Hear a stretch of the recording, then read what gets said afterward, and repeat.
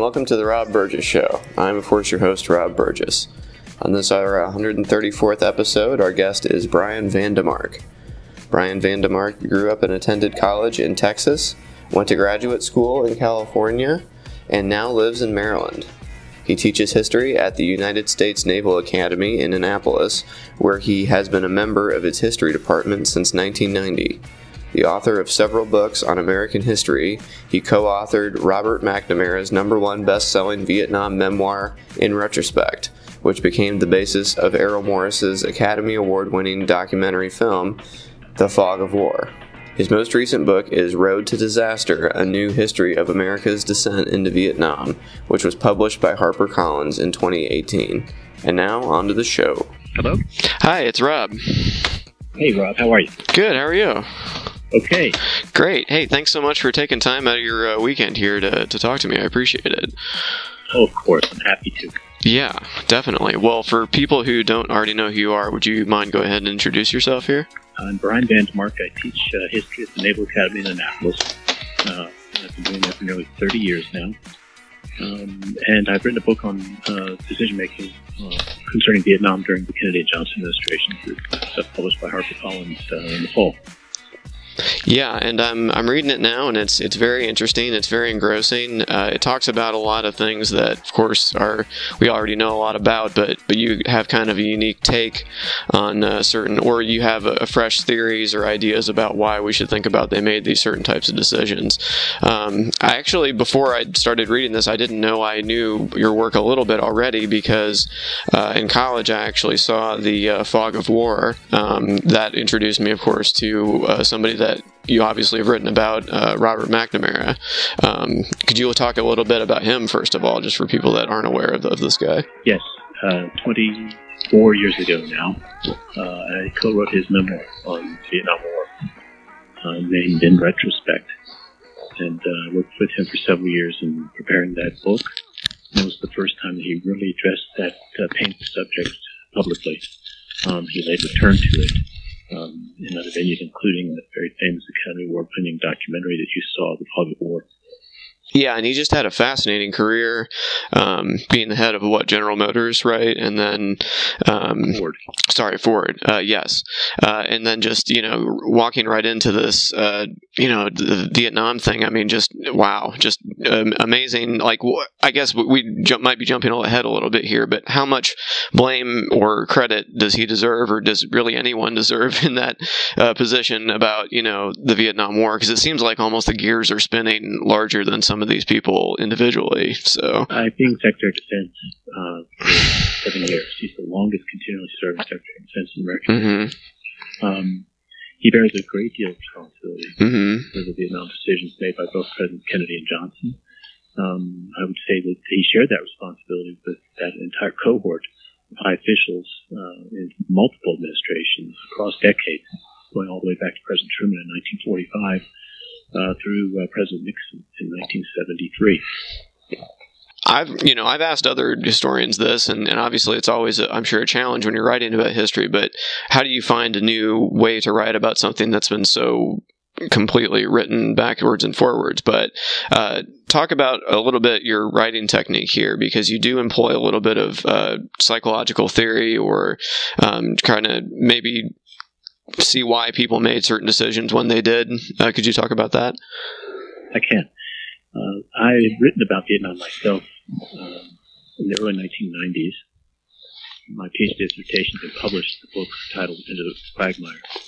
Shortly after that, I also worked with Robert McNamara, and then I moved away from Second Vietnam for a very long time because I felt that what I had helped him say was more important and more enduring than anything I could write.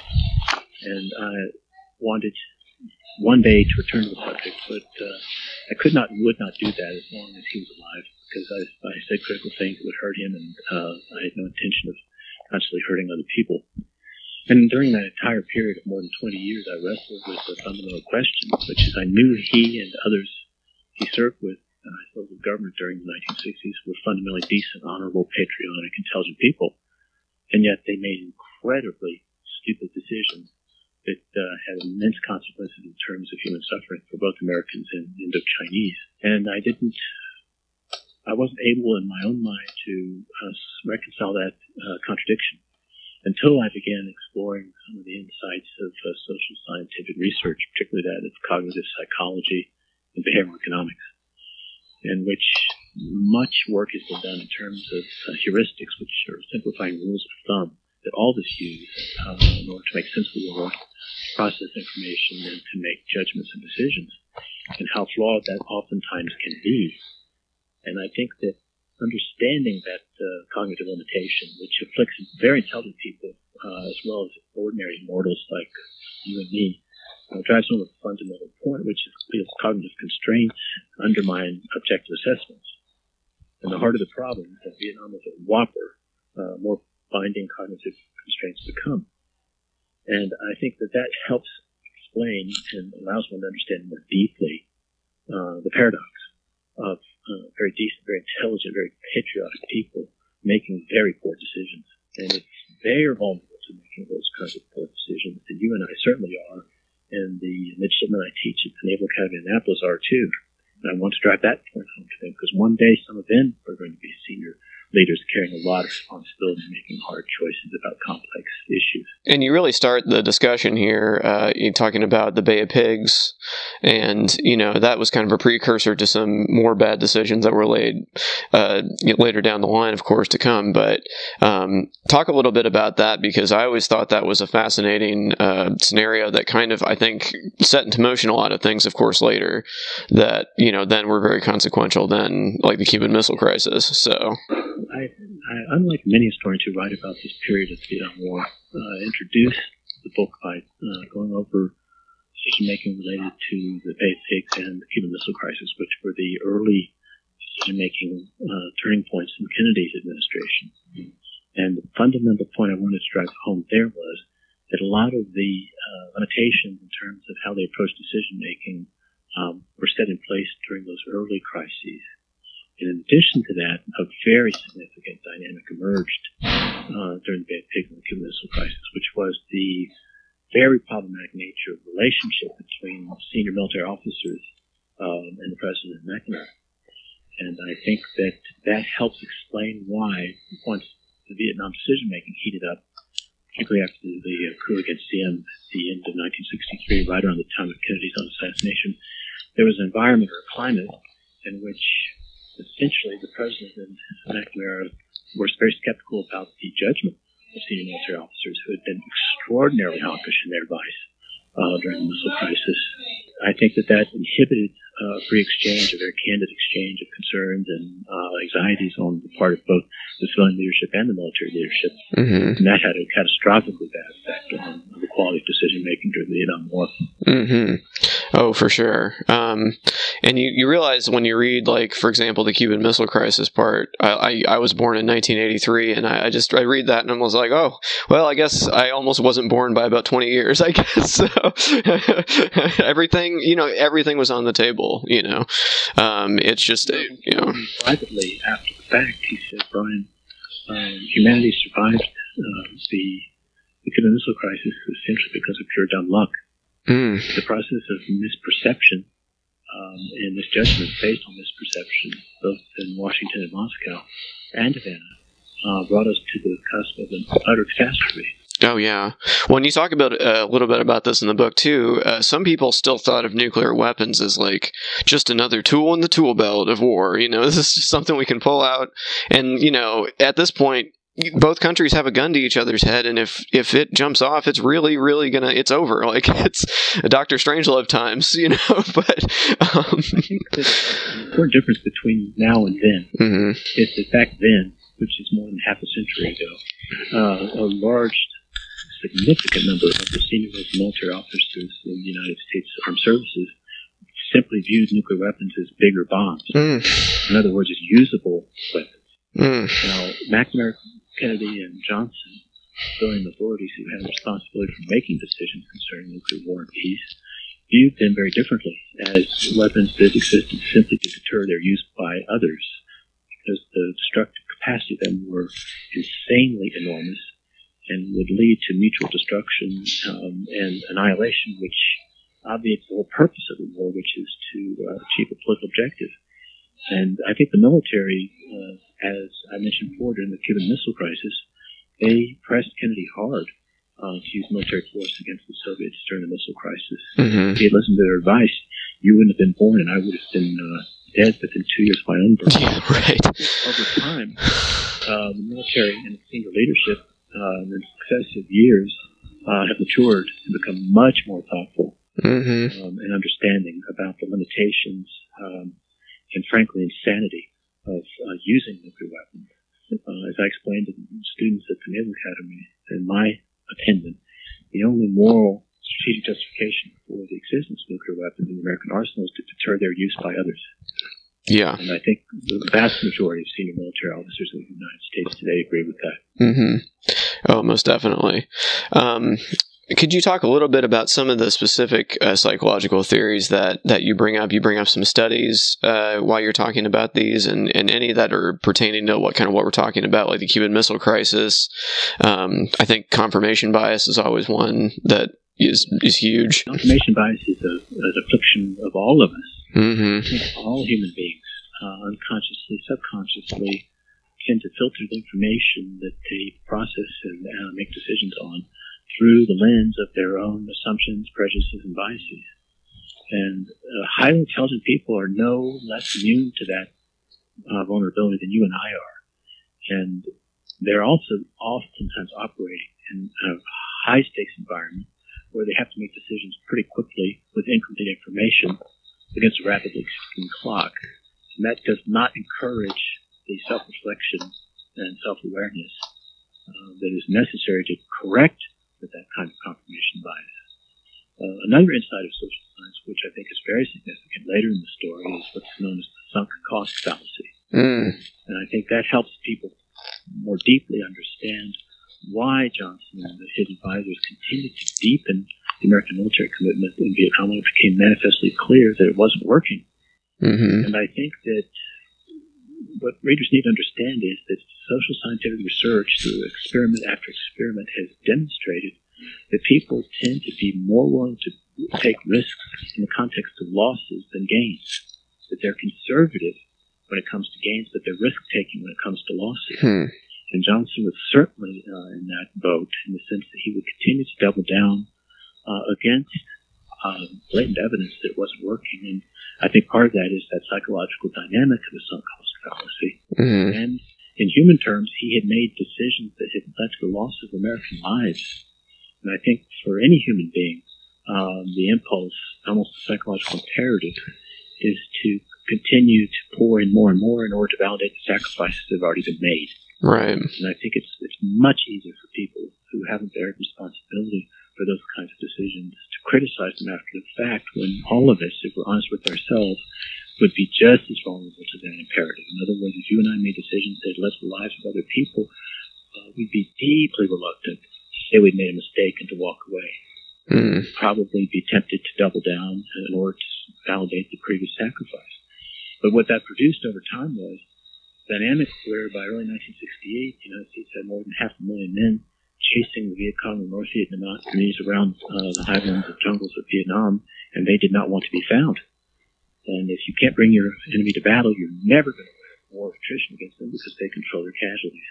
And I think by late 67, partly because McNamara had been brutally frank with Johnson realized that the war could not be won at acceptable risk and cost, and that he needed to shift his position fundamentally from pouring in more and more men to recognizing that that wasn't going to work, and that it was important to begin the process of turning the war over to the South Vietnamese and disengaging. But as we've learned in Iraq and Afghanistan, and as McNamara's successor, Secretary of Defense Clark Clifford once told me, getting into a war is 1,000 times easier than getting out of one. Yeah, and we're just about to negotiate peace with the Taliban, and it's 19 years now. It's just people could have been born before this started, like after this started, and be serving in it now. That's mind blowing to me. I mean, it's extraordinary, and I think presidents, going back some time, and I know this is true of Obama as well as Trump, they both want out of Afghanistan, but they just found it hellishly difficult to figure out a way to do that, which in their judgment would protect American interests and not risk the American homeland to another attack like 9/11. Mm-hmm. But those kinds of the intractability of disengaging from a conflict like that is enormous, but it's usually not perceived or even considered at the front end of that kind of endeavor. Mm-hmm. And I want decision makers, I want soldiers and sailors and those who have to go in harm's way in our name to recognize that risk up front rather than have to struggle with it once that train has left the station. Right. And then you have things like COIN, where you're trying to, maintain an entire civilization on the back of the military, and it's just a lot to ask of people that are serving to uphold a civilization while they're in a war.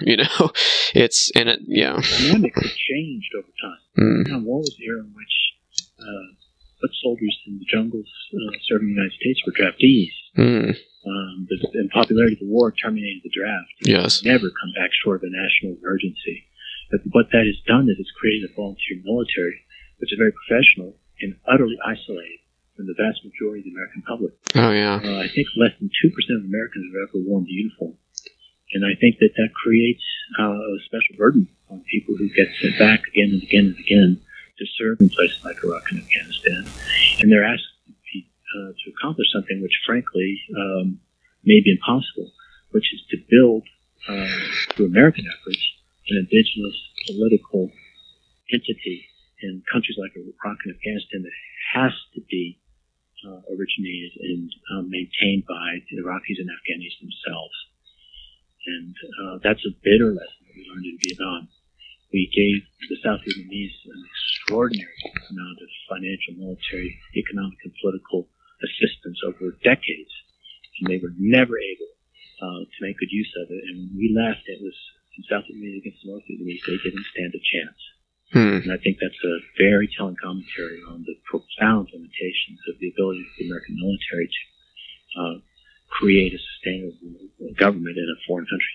Mm-hmm. Well, and then of course you just have to stop a vacuum of power happening. So really, that's like you're just plugging that up so that no one else takes over, because there's really no. Yeah, right, exactly, precisely. I think that the concession that the Taliban has apparently made in the last several days, where they have in these talks with American representatives indicated that if the United States disengages militarily from Afghanistan, they will commit to prevent allowing Afghanistan to be used as a haven by terrorist organizations to attack us again in the future. And I suspect that is the primary item of concern for not only the Trump administration, but probably for the Obama administration as well.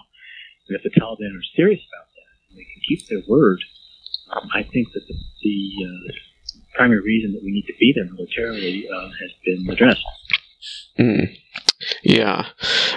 Well, going back to Vietnam, though, this was the era of the domino theory, and this is the era of we can't give an inch because, we'll just talk about a little bit for the domino theory, what people were, the thinking behind this was, because it was very prevalent during the time. Even Kennedy was very on this. So, as the cliche is true, hindsight's always 20/20. Look back now on the era, and it's so hard to understand why we've become so deeply entangled in such a distant place where American national interest seems so limited. And I think what people find very difficult to understand is the political climate that existed in this country during the Cold War, from the end of World War II through the Vietnam War. And that was one of virulent anti-communism, rather simplistic perception of communism throughout the world, that it was fundamentally monolithic, and to use a metaphor, that every communist movement throughout the world was taking orders from some Radio Shack in the Kremlin. And that was simply not the case. But the assumption was made, it became dogma, that people stopped questioning. And I think related to that is political ramifications of that domestically.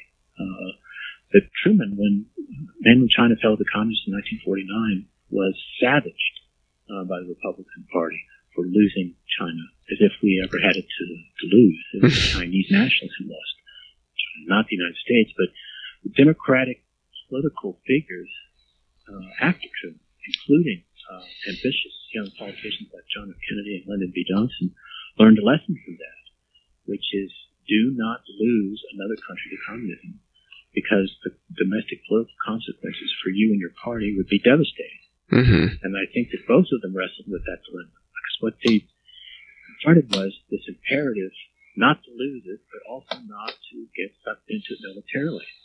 And I think Kennedy was able to finesse that more or less, but his willingness to accept a coup, removing the leader of South Vietnam in November of 1963, just weeks before his own death, set in motion political chaos that Johnson had to cope with. And that ultimately led to him having to deal with what I call the 8-ball exploding, which was the country was going to go down if the United States did not intervene militarily. And Johnson made the fundamental judgment that it was riskier to leave South Vietnam than it was to get deeply involved militarily. And I think that, again, in hindsight, that was a very poor judgment. Yeah, and going forward, of course, Nixon promises to end the war. That's when he's like supposedly the anti-war candidate, right? That's his big candidate thing. Or he's got a plan to end the war, but really behind the scenes, he's messing up the negotiations, right? We found out in the last few years, right? Yes, he was a prominent figure in the Republican Party, even after his very close loss to Kennedy in 1960 and his failure to win the California governorship in 62.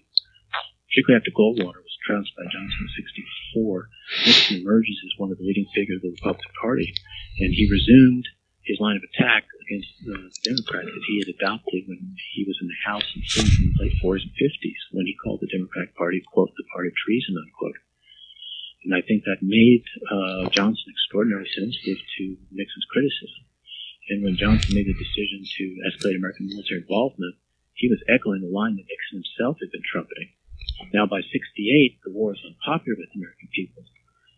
And Nixon, being a savvy politician, understood that, and he started making noises to the effect that he had a plan, quote unquote, for ending the war. Of course, he didn't have a plan, but that was a very appealing bit of rhetoric for the voters. And in addition to that, as I lay out toward the end of the book, he worked behind the scenes to sabotage the ability of the United States to begin diplomatic talks in Paris with the North Vietnamese, because our South Vietnamese ally was being encouraged by Nixon and his cohorts to stall and not participate in talks, even though he publicly professed the need for such talks and told Johnson privately that he had nothing to do with blocking it. Yeah, it's amazing. But going back to some of these theories that you talk about for why people are doing things, have you heard of you've of course heard, but the Goldwater rule, where you're not supposed to, if you're a mental health professional, diagnose people from afar. Now, I know you're not diagnosing people in this book. You're not saying this person has this ailment, but you are kind of ascribing, this is why they did this, or at least offering a theory as to why. I think, honestly, if there's enough evidence, I think it's okay to say like what you think, what the thinking behind it is. Like, it's like if you have thousands and thousands of hours of recorded conversation from somebody, it's okay to make some adjustments. But what do you think about that rule, and as it applies to some of the things that you say in your book here? Well, I take your point, Rob. I'm much more modest in my claims, both to you now and in the book.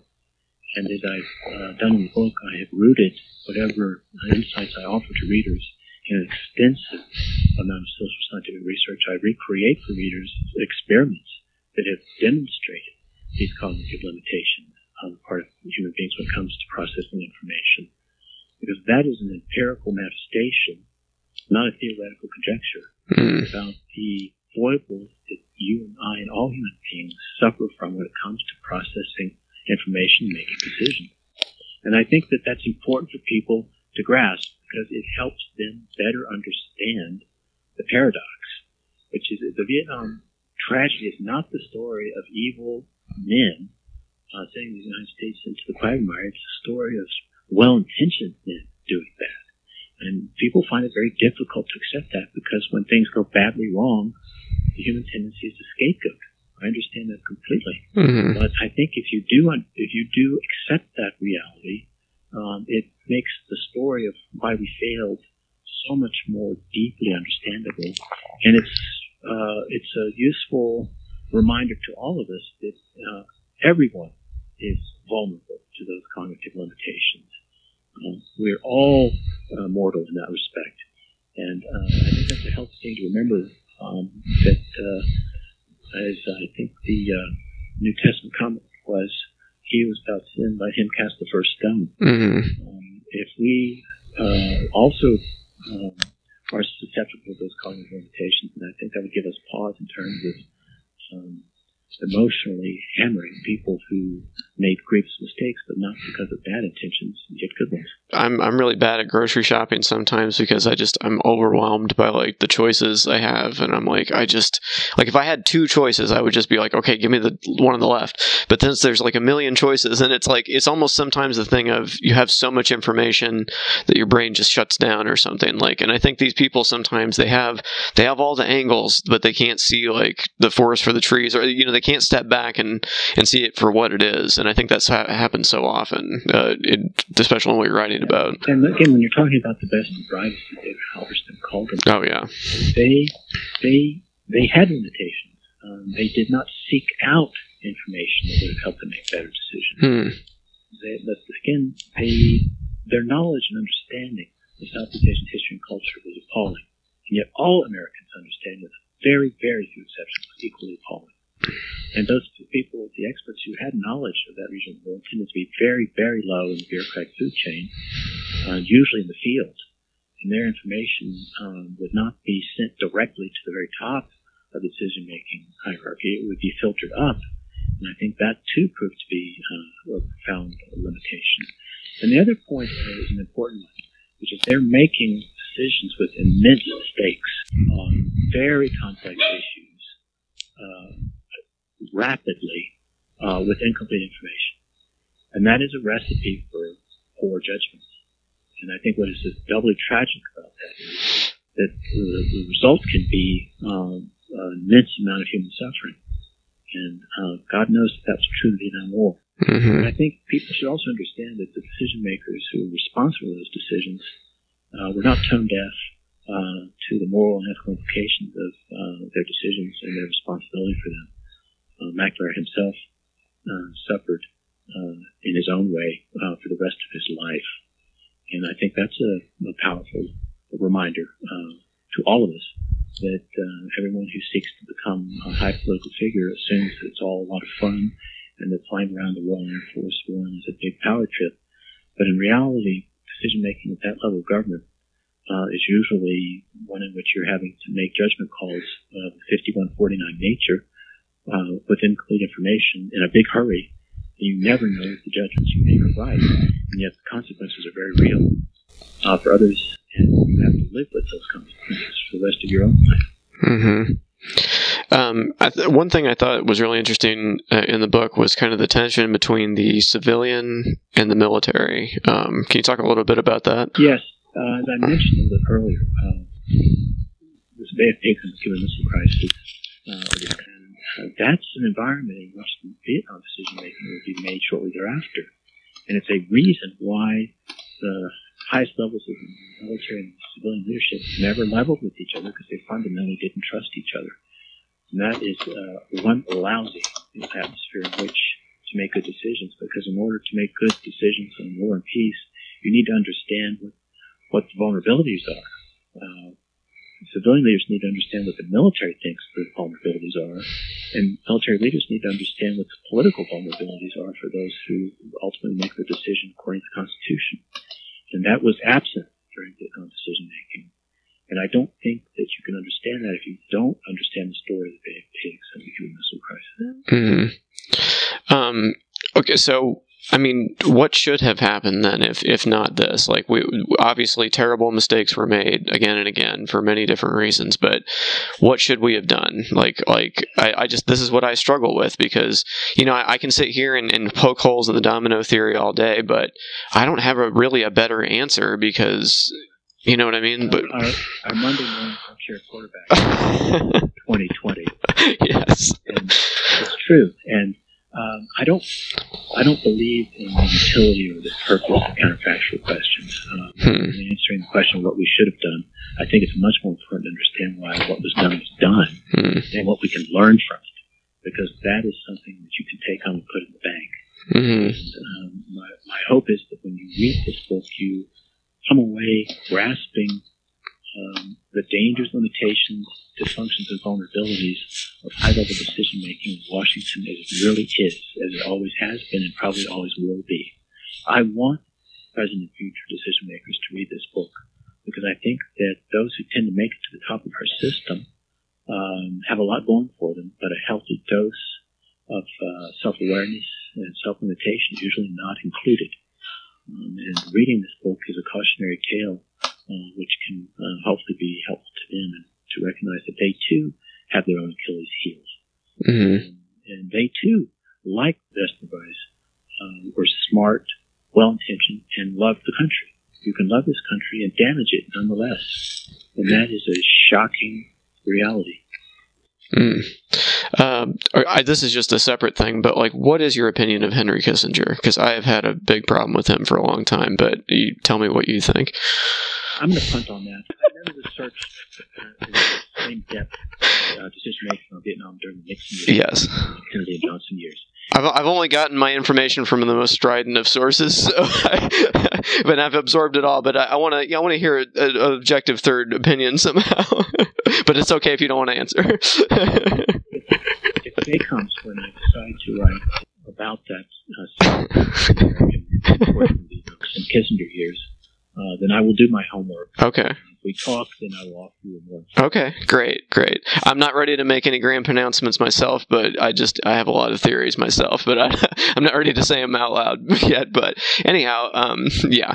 So, do you think people have learned from Vietnam and the decisions that led to it, or are we just walking into the same rake over and over again? I mean, it seems like we're talking about Afghanistan before.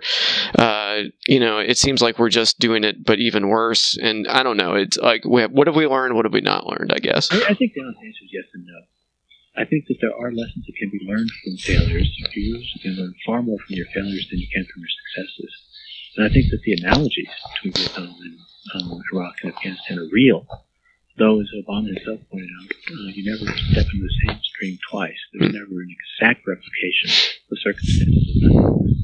But if people at levels of government and military where they have responsibilities of this magnitude, by reading this story, come away with greater appreciation and sober understanding of the constraints cognitively that afflict all of us. It's not going to guarantee that they won't make similar mistakes, but it will mitigate the likelihood that they will. The last time I checked, human nature is imperfect. And you can never eliminate vulnerabilities and risks, but you can mitigate them to a very great degree. And I like to think that the lessons of Vietnam, if they are absorbed and internalized, will help decision makers today and tomorrow mitigate their vulnerabilities.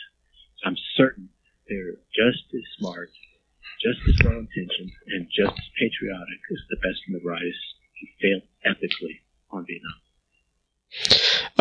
Now you're a teacher, so how are kids absorbing this history today? I just think about when I was learning history, it was always my favorite subject, but it always seemed a little bit abstract. But I feel like some of the themes keep repeating themselves, as they often do. But I just feel like we're a little more. It's a little more visceral this time in history. It just feels like, when I was in the 90s and everything seemed idyllic, I could think about abstract things like even Vietnam seemed a long time ago. But now it's like, gosh, the same things keep happening again and again. We have the same nationalist movements across the world, for example. That's something we have to worry about again.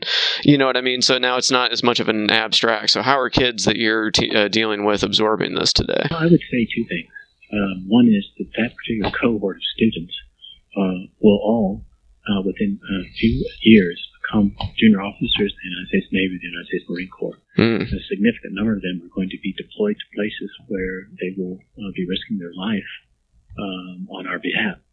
So the stakes for them when it comes to decisions like this are very real, and I think they all understand that intimately. Some of them will eventually be very senior military officers who have carry great responsibility advising the Secretaries of Defense about issues of war and peace.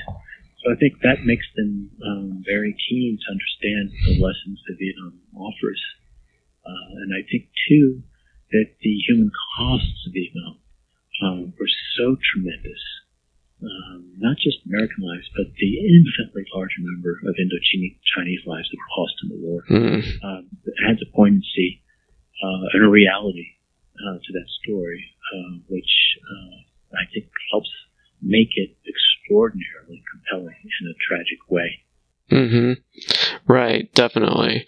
Well, I mean, that's most of the things I had to ask you about. Was there anything I didn't ask you about the book? I mean, there's 500 pages, so obviously we didn't get to everything, but is there anything we didn't talk about that you wanted to get to here? Well, Rob, I think you've asked very thoughtful questions, and I appreciate that, and I'm sure your listeners appreciate that too. So thank you for putting those questions to me, and I hope that my answers to them have been helpful for those who listen to your podcast. Oh, very good. Yeah, for sure. Now, I have to ask one question before we go. I ask this every time. What music have you been listening to lately?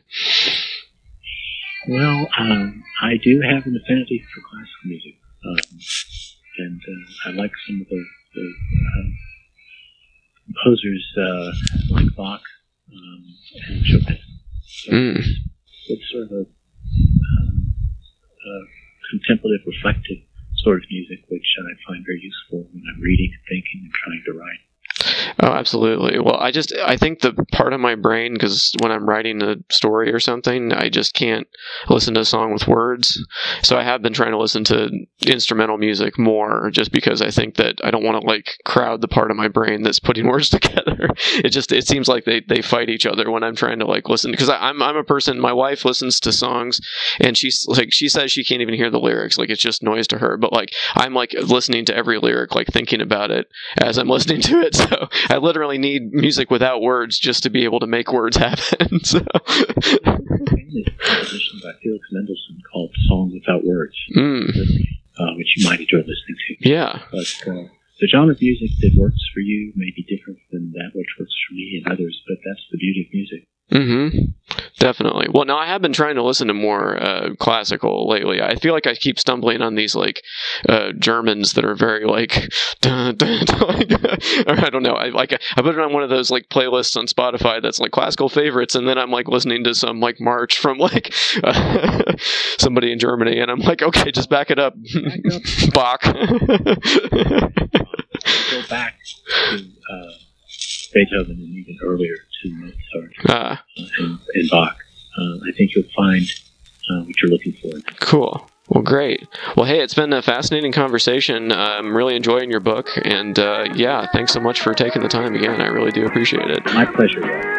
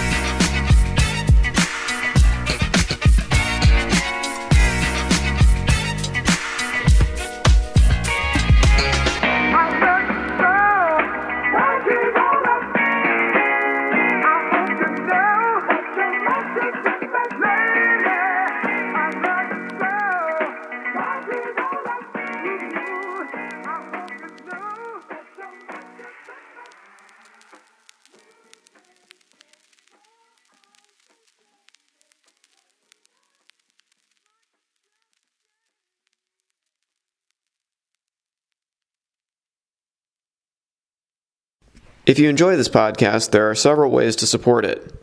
Join the Rob Burgess Show mailing list. Go to tinyletter.com/The Rob Burgess Show and type in your email address. Then respond to the automatic message. I have a Patreon account, which can be found at patreon.com/Rob Burgess Show Patreon. I hope you'll consider supporting in any amount. Also, please make sure to comment, follow, like, subscribe, share, rate, and review everywhere the podcast is available, including iTunes, YouTube, SoundCloud, Stitcher, Google Play Music, Facebook, Twitter, Internet Archive, TuneIn, and RSS. The official website for the podcast is www.therobburgessshow.com. You can find out more about me by visiting my website, www.thisburgess.com. And if you have something to say, record a voice memo on your smartphone and send it to therobburgessshow@gmail.com. Include voice memo in the subject line of the email. Until next time.